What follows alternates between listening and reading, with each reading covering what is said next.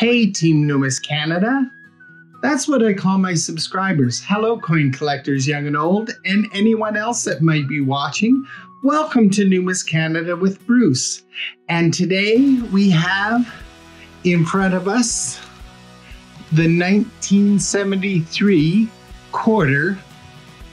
And there are more than one variety of this because these two quarters, while they look the same on this side, and they look very similar on the other side, they are not.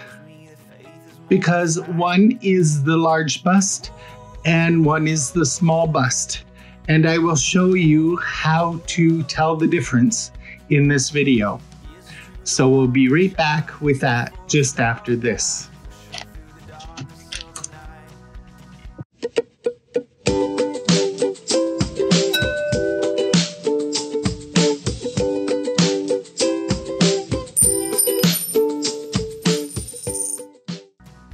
Welcome back. The tiara portrait commemorating the centennial of the founding of the RCMP in 1973. The special reverse on the 1973 25-cent piece commemorates the centennial of the founding of the Northwest Mounted Police, which later became the Royal Canadian Mounted Police. A new obverse with a smaller, more detailed portrait and fewer rim beads, placed farther from the rim, was prepared for use with the commemorative reverse.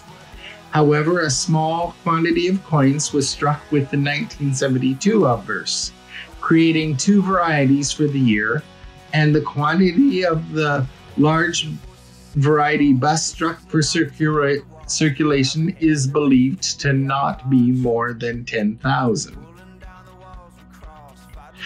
And now we will show you what is the best way to tell the difference between these, the large bust and the small bust. So the detail is not on this side of the coin, rather it is on this side of the coin.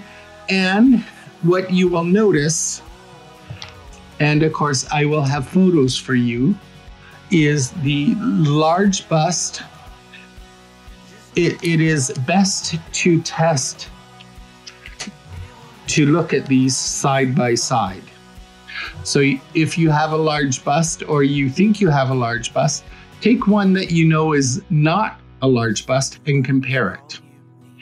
Now on this one, which is the small bust and the more common quarter, the beads are further away from the edge of the rim than they are on this, the large bust. And as a matter of fact, if you look at these beads under a microscope, you could probably include another row of beads between them and these beads.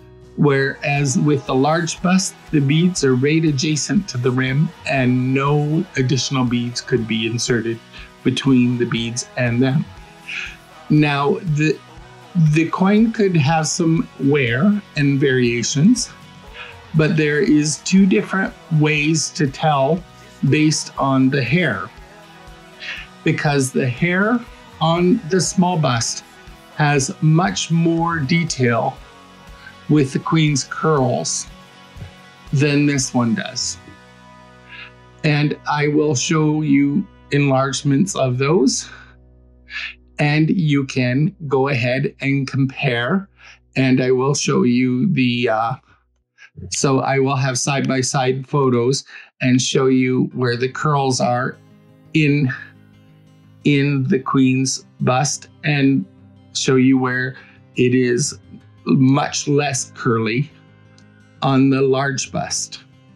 So you will look at the curls above the crown and the curls under the crown. Both are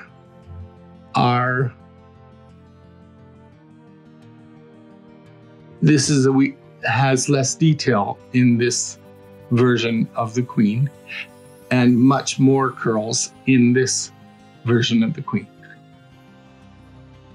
Now, if this coin is worn, then you may see fewer. So the other acid test is the rim, where you see how far the beads are from the edge. That's why there's a two-factor authentication for ensuring that you have a large bust.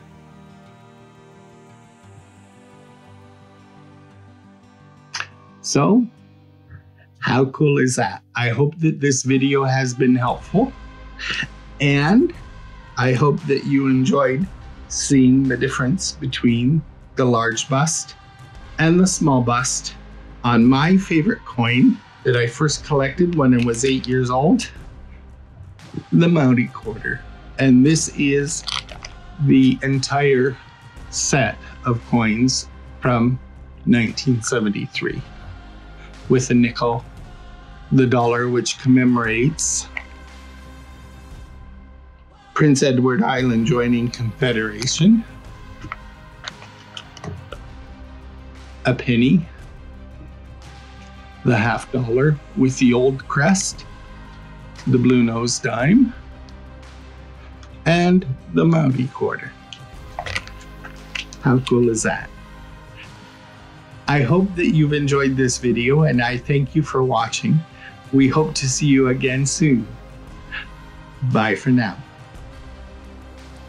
And please remember to like, share, and subscribe, and keep on collecting.